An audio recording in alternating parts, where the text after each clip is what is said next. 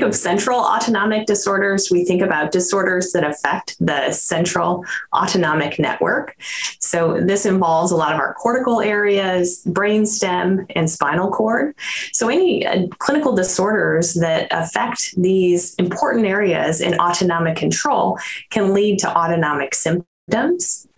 And there are some specific ones that we'll be discussing in our education session on Tuesday, April 5th, and specifically highlighting some of the important spinal cord reflexes, brainstem reflex, like the Barrow reflex, as well as some central cortical involvement that can manifest in patients with autonomic disorders. The treatment and management of central autonomic disorders really varies depending on the type.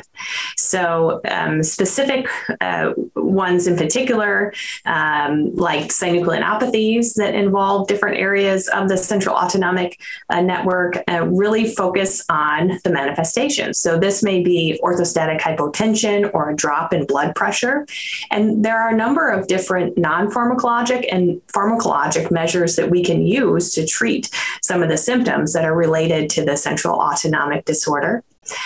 And similarly to spinal cord disorders as well, it really varies the management based on what is affected and what patients are going through, but we can really tailor, say, blood pressure management or bowel and bladder management, depending on the areas of the central nervous system that are affected.